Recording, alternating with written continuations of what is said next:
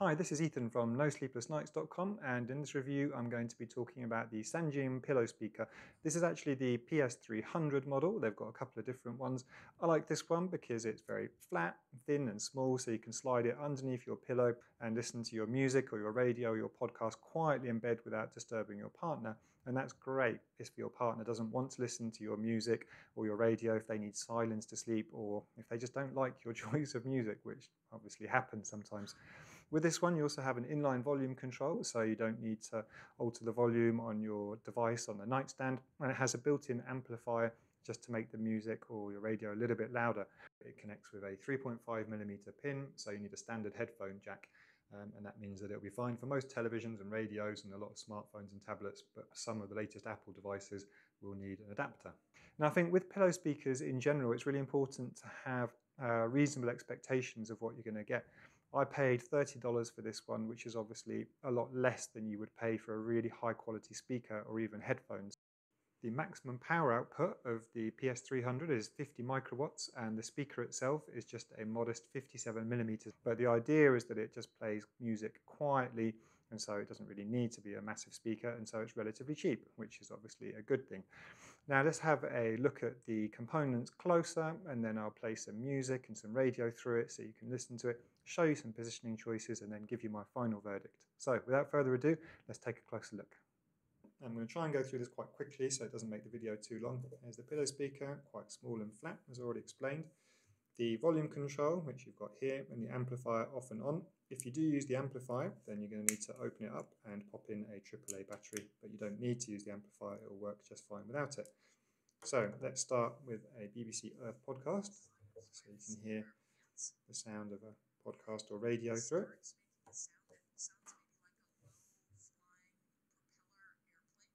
This is the amplifier off. Now let's turn the amplifier on. You can actually feel the vibrations.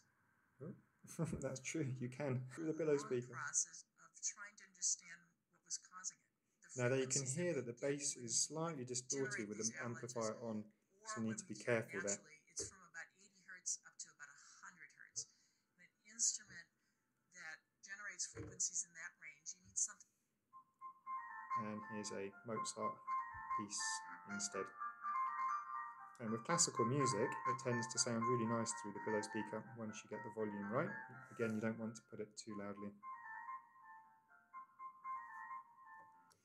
In fact, you can turn the amplifier off and turn the volume up with classical music, and it sounds pretty good in my experience. And one final example, if I can find it. This is a good example of what happens if you put a song with a lot of bass through a pillow speaker, which I'm not going to do for very long. So if I have it on with no amplifier, it sounds absolutely fine, but if I turn the amplifier on, then you can immediately hear that bad things happen to the speaker. Yeah, you really can't put bassy songs through a little pillow speaker. You need to listen to very quiet music, soft and gentle music, or music without heavy bass. And if you do put songs on with lots of bass, then you need to either keep the amplifier off or turn the volume right down. So there we go, there's the speaker in action. Now let's go through to the bedroom and I'll show you some positioning choices and how to set it up and get the best out of it underneath your pillow. When you're ready for bed, the basic way to set up the Sangean pillow speaker is really simple. You just take the cable and plug it into headphone jack on your audio device, which you can then pop out of the way on the nightstand. Then the pillow speaker itself, you just slide underneath your pillow, roughly where you think your head's going to be, at least when you start the night.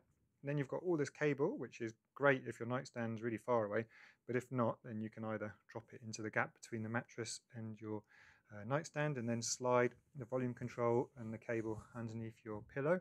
Or if you prefer to have a little cable underneath the pillow with you, then you can have the inline volume control over on the nightstand and just work out what to do with all that cable basically. Something to bear in mind is that your pillow choice and position makes a difference. If you lie on your side, you can generally hear it even through a dense pillow. But if you lie on your back like this on a thick and dense pillow, you're going to struggle to hear it. So what I found, if you do have a particularly huge pillow, is that if you pop the pillow speaker inside the pillowcase on top instead, then you can have it right next to your ear, and that just means that it's easier to listen to. but obviously you might find that slightly uncomfortable in the night, in which case my recommendation is to get rid of that giant pillow and find yourself a smaller, lighter or thinner one, potentially all three of those things. And then when you lie on your side, you can hear the music and people talking really nicely through the pillow. And even if you lie on your back, I've found that if the pillow is small enough and light enough, you can hear talking as well, which is great. So all in all, I think the Sangean pillow speaker is a useful little device if you want to listen to your music or your radio quietly in bed without disturbing your partner. And really, I think there's very limited chance that you're going to disturb your partner, partly because of that quiet volume and also because ideally you're going to have it buried underneath your pillow. I've used it with my partner many times, and even in the night time when she's half asleep and I pull the pillow speaker out from underneath my pillow to change the position, and the sound is obviously then in the room. She doesn't hear it, doesn't wake her up at all, it's that quiet. However, when you have it underneath your pillow and it's a decent sized pillow, it's not too thick or dense, and you're lying with your ear roughly over the top of the pillow speaker, then you can hear it nicely and then you can relax and you can enjoy it, hopefully fall asleep. But again, as I said in the beginning, it's important to have reasonable expectations of the sound quality and the volume. So thanks for watching. Please subscribe to my YouTube channel to keep in touch with me, see more reviews. I'll probably do more pillow speaker reviews in the coming weeks, so you'll also have an opportunity to see what else is out there. Thanks again. This is Ethan from No Sleepless Nights.